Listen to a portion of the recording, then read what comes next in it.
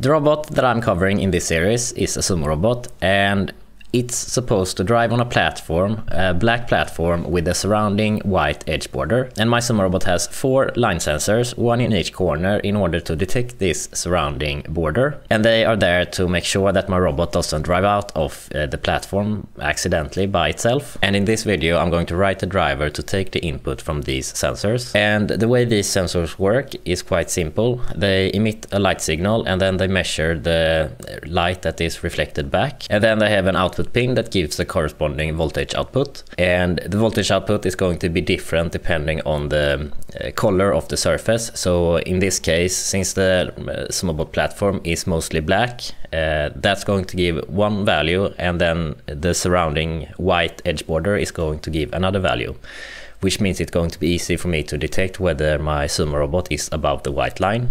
And I connect this voltage pin to one of the pins on my microcontroller, and I can configure the ADC peripheral, the analog to digital converter peripheral, to translate the analog value into a digital value. And as I usually do, I'm going to divide my code into multiple layers. So at the bottom I'm going to have the ADC driver, and this is going to be the code that configures the or sets up the ADC peripheral. And above this layer I'm going to have a thin layer called the same as the line sensor, so QRE1113. And this is just going to be a simple layer, which is mostly going to be there to name the individual voltages. So instead of saying ADC channel 1, I can say voltage front left, for example. And then above this, I'm going to have an application layer that translates the individual voltages to line positions. So for example, if the voltages in the front indicates that they are above the white line, I can translate this into the line position, which is going to be line front. And similarly, if the front left sensor indicates with its voltage that it's above the white line, then I can say line front left. So this layer is just going to return a range of different values depending on where the line is located. So let's begin by creating a new local Git branch. And I'm just going to call this feature line sensors. And then I can begin by creating the files for the ADC driver. And these are going to be located under the drivers directory.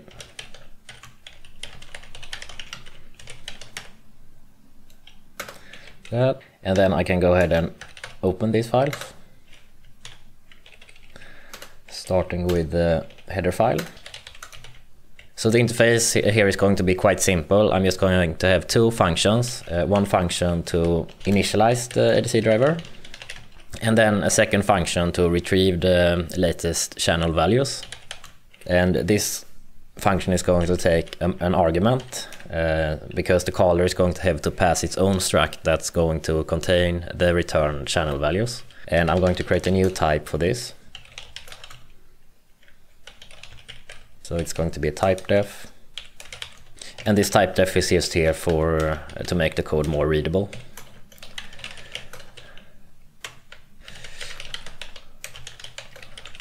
Count.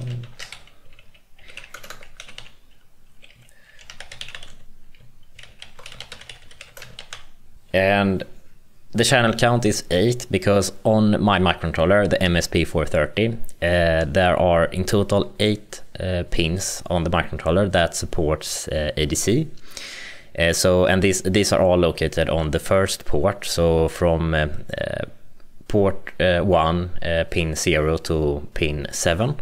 I'm not going to use all of these channels because I only have 4 line sensors, so I only need to use 4 of the ADC pins. But to simplify the code, I'm still going to have an array here that can return all of the 8 values, even though I'm not going to return all 8 values. And then I also have to include stdint, since I'm using the type uint16_t here. I also have to add this ADC implementation file to my makefile, so that it's built as part of my project. That, and I can also add a comment on top of my header file .c. Yeah, so now I'm going to head over to the IO file, the file that contains my driver for the IO pins, or the configuration of all the IO pins, which I've shown in a previous video. And I'm going to create a separate array in this file that's going to hold the pins that I want to use as ADC pins. Gonna add it here. And this is just going to be a static constant array, since it's just supposed to be accessible within this implementation file. And I'm not going to change it, and that's why I'm making it constant. And since I don't have that many pins available on the launchpad, the development board I'm using for the first couple of videos in this video series, I'm just going to, for demonstration purposes, I'm just going to use one pin on the launchpad, but then I'm obviously going to use all 4 when I move over to the actual robot.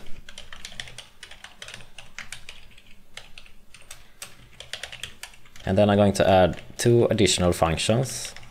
One function to retrieve the array that I just defined. And this is just going to return the pointer to this array, but also give me the size of the array. It's not strictly necessary for me to have the array in this file. I could have just as well had it inside the ADC driver, but I think it just makes a little bit more sense to keep it next to the rest of the IO configuration. And then I will have a second function to return the channel index of a corresponding pin. And I'm going to have an assert here to make sure that the passed pin is part of port 1, since no pins on the other ports supports ADC.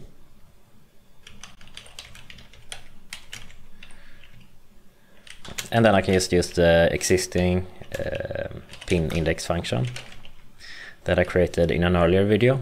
And then I also need to add these to the header file.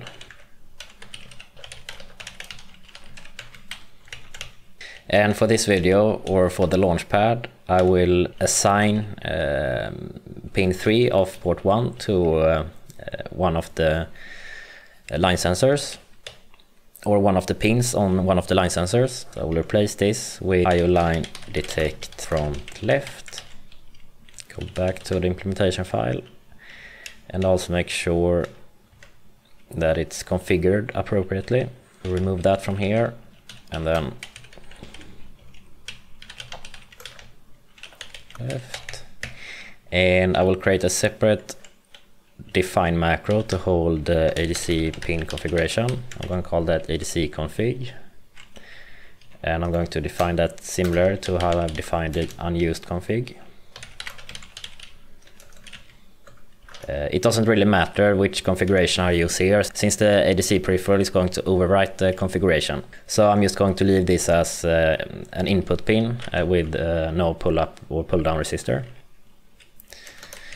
Move this comment to above here.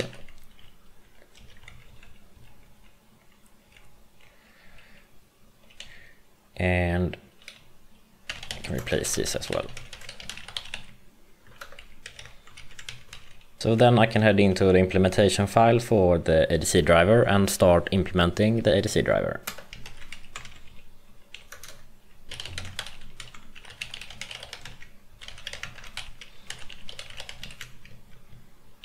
And for the ADC peripheral on my MSP 430, which is called ADC 10, because it's a 10-bit ADC, it has quite a lot of configurations you can do. And I won't cover all of the details in this video. But the overall strategy I'm going to use for the ADC in this project is that I'm going to set up the peripheral to sample a sequence of channels, and then to write these the sampled values to a given address in the memory. And once that's done, I'm going to have it generate an interrupt so that I can read the values from this memory and copy it into another location in memory that will act kind of like a cache, which I will then use to retrieve the values inside my application. And once the values have been copied to the cache, I will then have the interrupt service routine start the next sequence of samplings, which means that my ADC driver is going to be sampling the channels all the time basically, and then whenever my application wants to retrieve the values, it's going to get the latest values from the cache.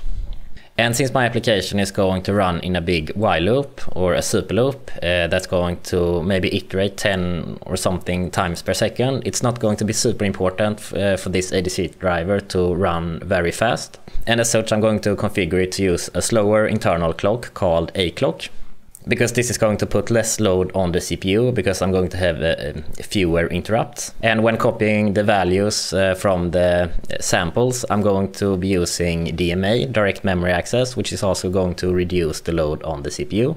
So let's now write to the individual registers of the ADC peripheral to set up this strategy. So the first thing I'm going to do is retrieve the ADC pins from the I/O interface.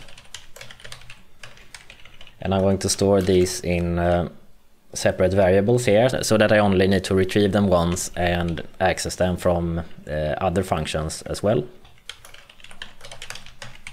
And the registers I'm going to write to now are all described inside the datasheet. And I've read this datasheet very closely to be able to understand how to configure this ADC peripheral. And that's something that you always have to do when you configure a particular peripheral of a microcontroller. You have to read the datasheet to understand how you need to set it up. And I actually think this ADC peripheral is one of the more advanced peripherals to configure, or at least the one that I'm configuring in this project, because I've had some issues getting the configuration right here.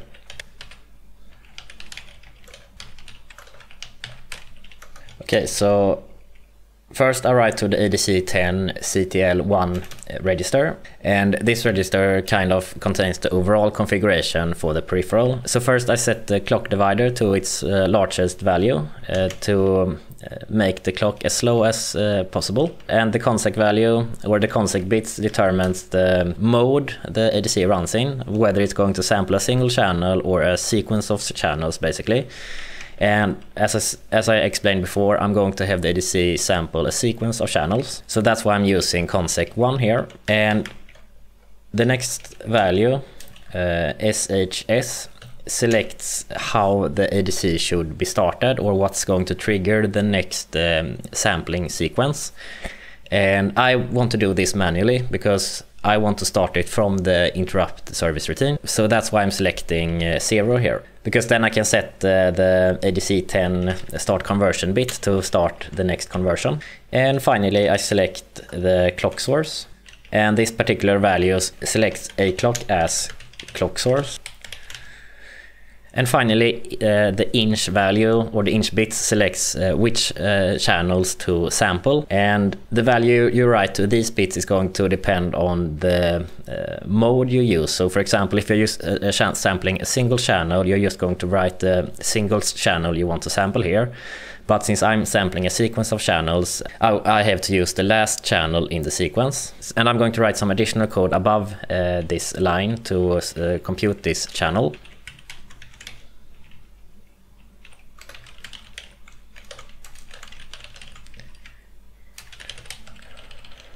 And then I'm going to write to ADC10 control 0. And similarly, this configures some other aspects of the ADC peripheral.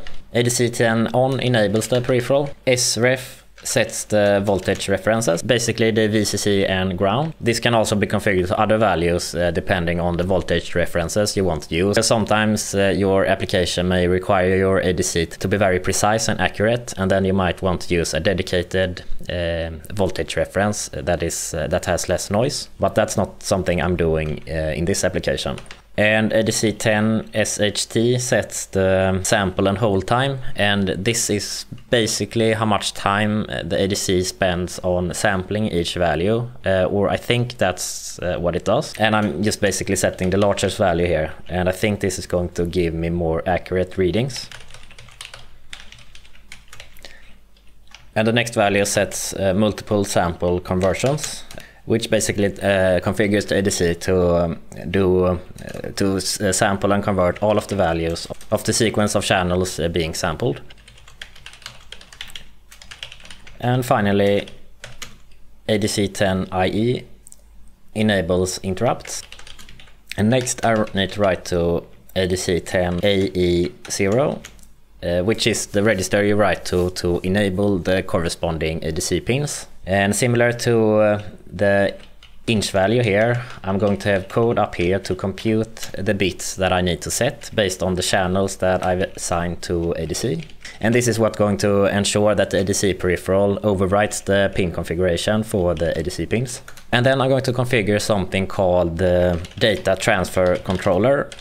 which is basically the hardware component that provides the DMA functionality for the ADC peripheral on the MSP430. And this is what's going to allow the ADC to write the sampled values of the individual channels to a dedicated location in memory without involving the CPU. Because if I didn't use this transfer controller, I would have to interrupt after each channel had been sampled and transfer the value manually using the CPU. But now I can instead wait for all of the channels to be sampled before involving the CPU. So this is just overall going to be more efficient. But one more important detail when you sample a sequence of channels using this ADC peripheral is that it only supports sampling channels contiguously, which means that even if you, for example, just want to sample channel 1, 2 and 5, you will have to go through all channels from 5 all the way down to 0. This is a limitation in the hardware and there is no way around it. And you just need to make sure that you account for it in the configuration. So the channel count is going to be the last channel index incremented by 1. And I'm also going to compute the last index or last channel index up here. And then the data transfer controller has some corresponding registers you need to write to configure it. And this ADC10SA sets the address the values should be written to. And I will have an array allocated for this. And I'm going to make this volatile since it's touched by the hardware and I don't want my compiler to optimize it away. And I explicitly need to cast the pointer value to a 16-bit integer here. Otherwise my compiler is going to complain about that, even though the pointer value is a 16-bit value on the MSP430. And then after the configuration is done, I'm going to start the first sampling and conversion, which I'm going to have a separate function for.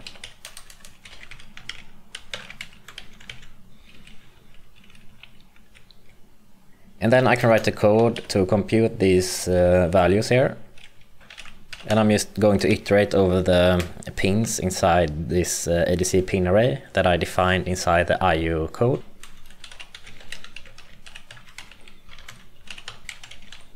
And for each pin I can get the corresponding bit value by just shifting the value 1 with the pin index.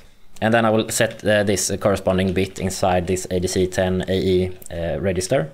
And then I can keep track of the last index with a simple if statement.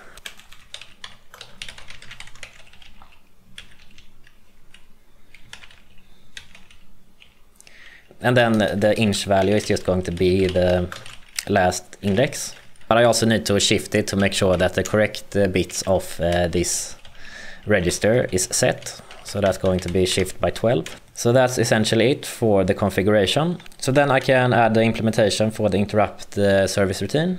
And here I'm just going to copy the values that the data transfer controller has written to memory to another location in memory. And the reason I'm doing this is because I want the application to be able to retrieve the values safely so that it doesn't touch the same array as the data transfer controller is touching. And to make this safe, I'm also going to have the application disable interrupts while retrieving the values from this second array.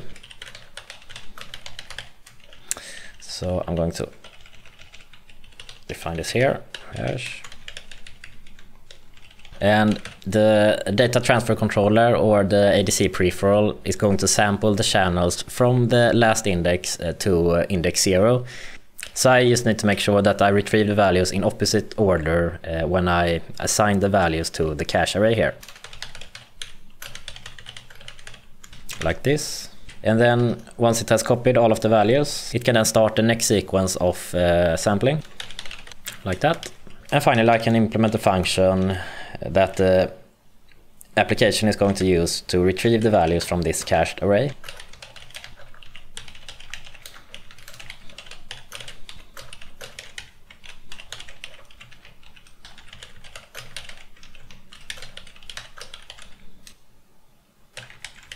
And in this function, I'm just looping over the pins that are actually assigned as ADC and then copy the values from the cache array for these corresponding pins. And I also need to disable interrupts here so that I don't get an interrupt in the middle of this for loop. And I'm going to disable the interrupts globally here and not just for the ADC peripheral, because I've had some issues when only disabling the interrupts for the ADC peripheral. I haven't been able to figure out why, so I'm just doing this kind of as a workaround here. So let's now see if this code compiles.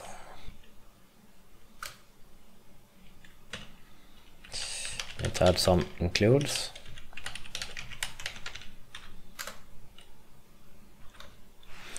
Okay, so I'm getting a bunch of compilation errors. So let's just go through these. So first of all, it complains about IO unused 1.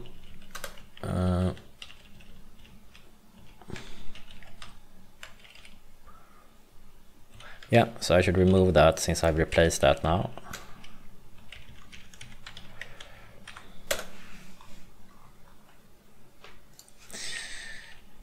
Yeah, I need a semicolon here. And I also need to include things.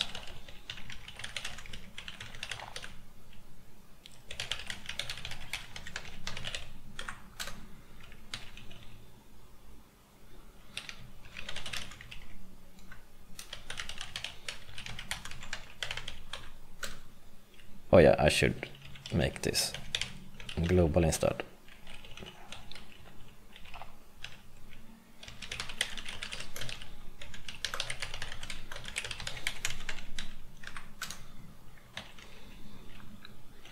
Yeah, and this needs to be const.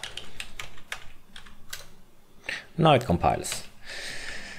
So let's also create a test function to test that it works.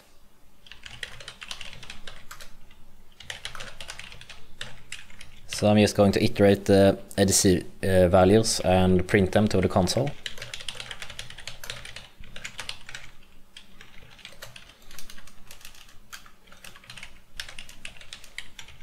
And add a busy wait to ensure I only print them once a second. And I also need to include ADC at the top.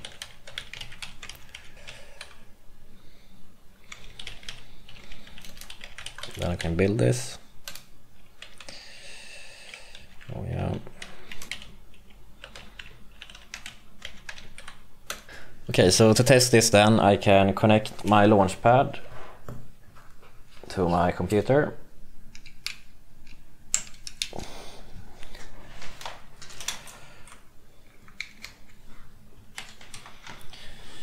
And flash the code.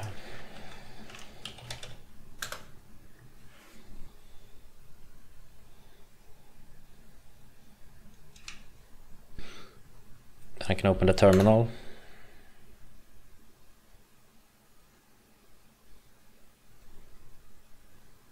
Okay, so it doesn't seem to work as I expected it to.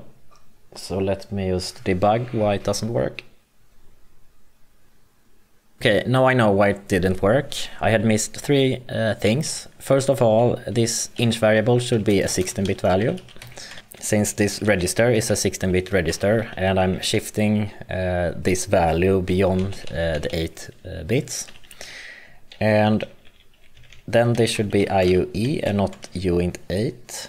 And most importantly, I forgot to configure the A clock. So what I need to do when I initialize the microcontroller is to set the source for the A clock, which is going to be this low frequency oscillator, which is internal to this microcontroller. And I can set this by writing this value to this register. So now if I build and flash this again, it should work. Now since I'm on the launchpad and I've only set up to use a single pin, and this is going to correspond to channel 3. So I'm just going to verify that this works by looking at the value on channel 3. Okay, so here I have this jumper wire connected to pin 3 of port 1.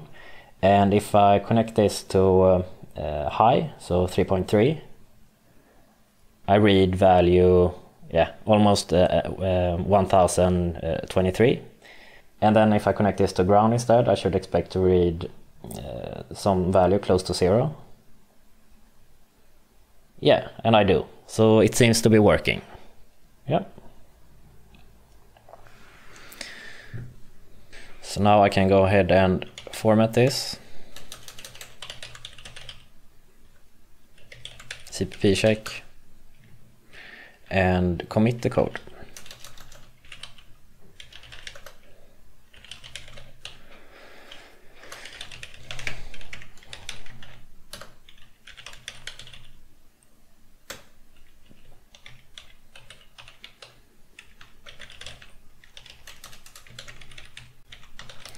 Like this. I should also run all of the tests.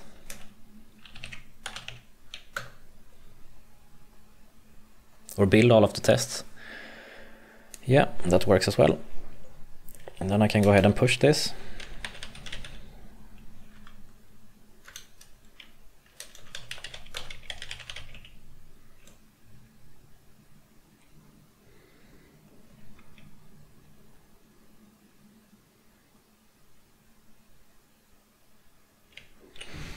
And make sure that it passes CI before I move on to the next commit. Open a pull request.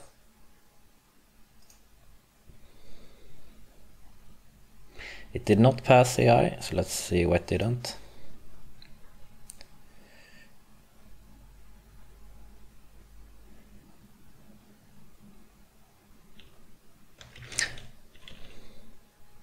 Oh yeah, I need to remove this value from here.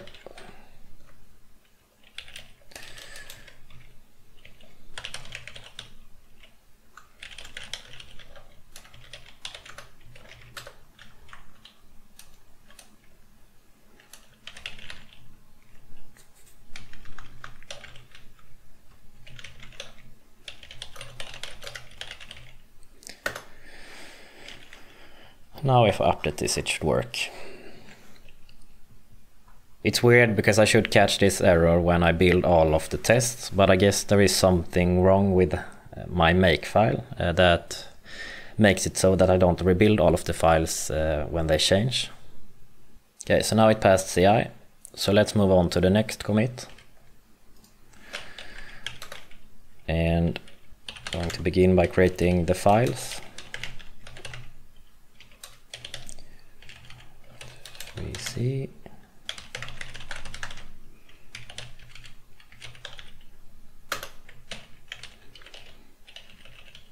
And this is going to be a much simpler driver because the bulk of the work has already been done inside the ADC driver.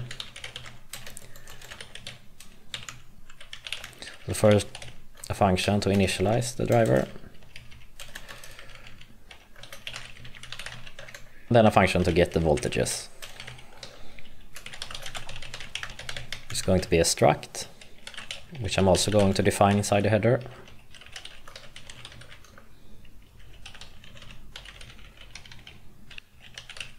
Right. And a small comment on top. And then inside the implementation file,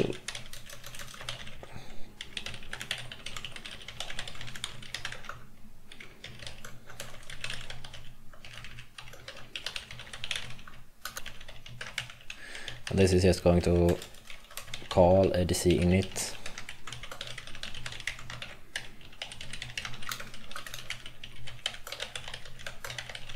And call the function we created inside the ADC driver. And then I can assign the corresponding values to the struct that I'm returning. And here I'm going to use the IO function that takes the IO pin and gives me the corresponding index, basically the channel index.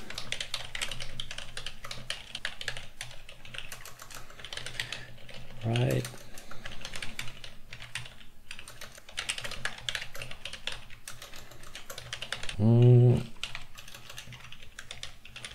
I also need to make sure that I only get the all of the values for the actual robot, since I haven't defined the other pins for the launch pad, like that. And I also have to add the ADC, the QRE implementation file to my makefile.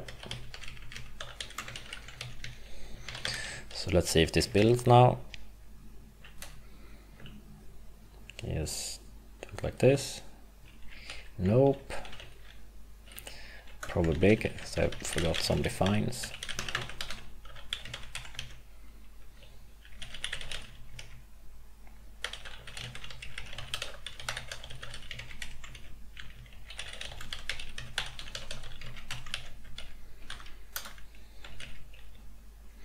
Yeah, and some semicolons. And also need to include drivers, ADCH. Now it builds.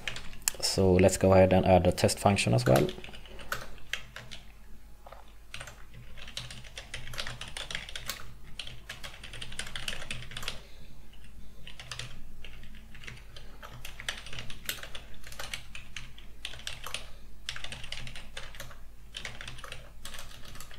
And similarly, I'm just going to print the values here as well.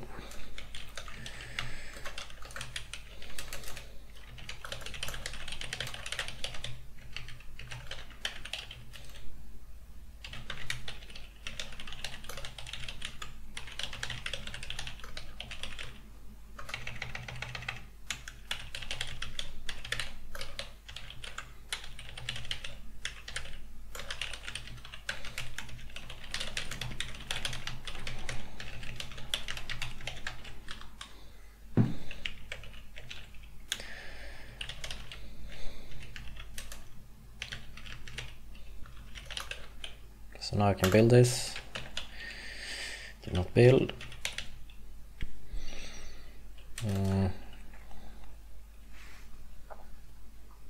Oh.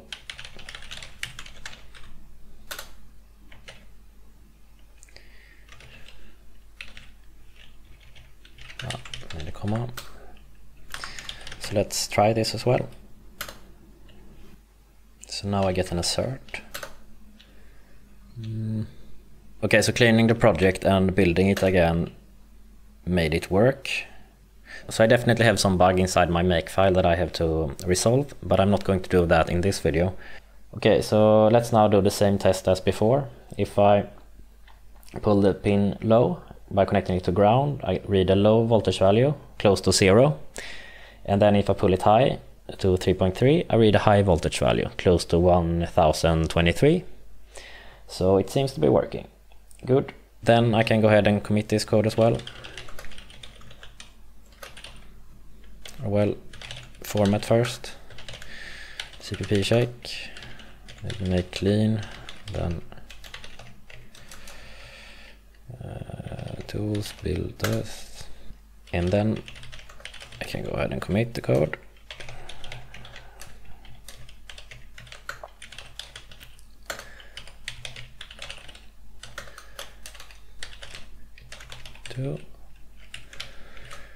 That. Push this as well.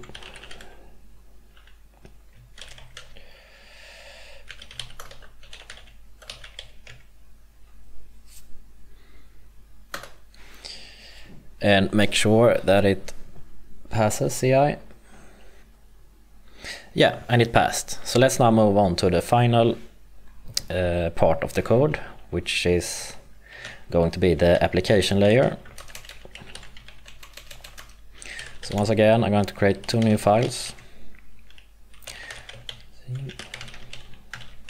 Line.h be inside here. This is also going to have 2 functions, one initialization function and one function to get the position of the line. And then I'm going to have an enum naming the different positions. So based on the different voltages, we're going to get a range of different possible positions for the line. So it can be in the front, the back, left, right, front left, diagonal left and diagonal right, and so on. And then inside the implementation file, or let's just go to the makefile quickly and add it to here. Then in the implementation file, first gonna include app line h, and then the initialization function is going to be very simple.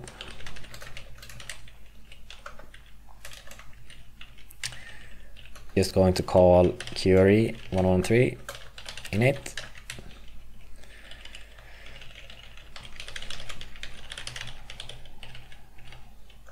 I'm also going to add a comment on top of this file. And then for the second function, I will have a big if-else statement to go through all of the retrieved voltages and turn them or translate them into a line position. So first I'm going to get the voltages, and then I'm going to have 4 booleans that determines whether a single line detector has detected a line. And for this I'm just going to define a threshold value. And I'm going to set this to value 700. And this is just based on my own experimentation. It makes sense to have this threshold to distinguish between the black platform and the white line.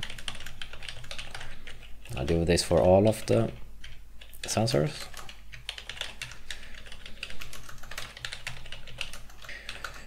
And then it's just a matter of going through all of the cases. So if both front left and front right is detected, I return line front. And if front left and back left, I return line left. And then I just do this for all of the other cases. And if nothing is detected, I return line none. And then I can add a test function for this as well.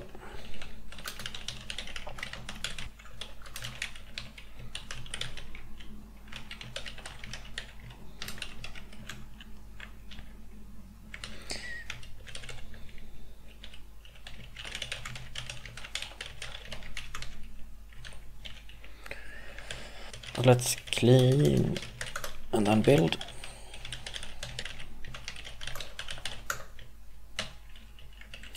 So I got some errors. Need a closing bracket. Need to include std bool and include common start handler page.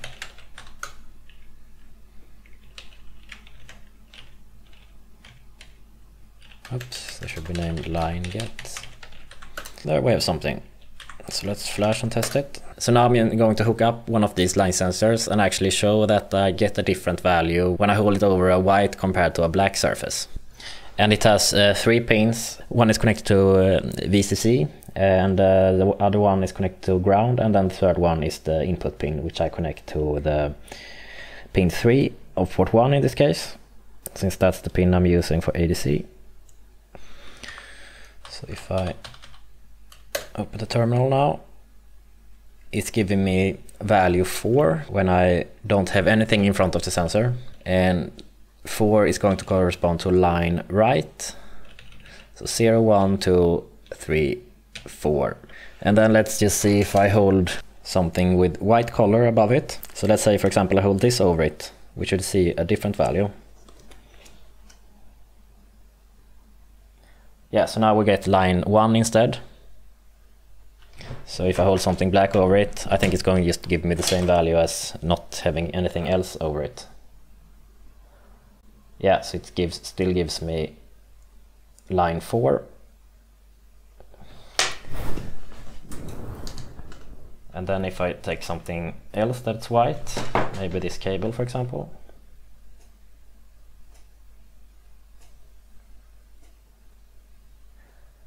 I get line 1 again. So it seems to be working. And the reason I'm not getting this value here, which is value 6 I think, is because even though this is the front left sensor and that's the only one detecting anything right now, since I'm not using the other sensors here, these voltages are going to be 0, so it's going to be as if all of these sensors are detecting the line. But to confirm that it works, it's just enough to see that when I hold something white over it, I get a different value compared to if I hold something black over it. Okay, so now that I've confirmed that this works, I can commit this code as well. After I've formatted it, run cpp check.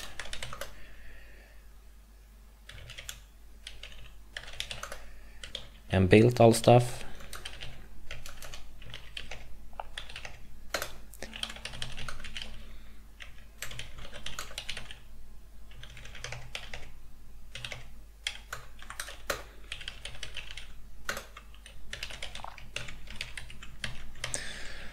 That, and then I can push this as well.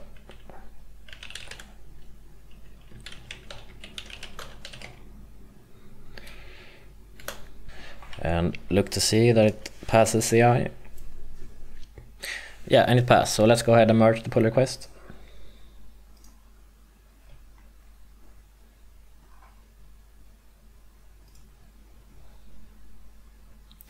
That was all code I was going to write in this video. So now I have the implementation in place that's needed for this robot to detect the line on all of these 4 sensors. And I will of course double check and make sure that it works when we bring the code onto this actual robot later on in this video series. So thanks for watching and see you in the next video.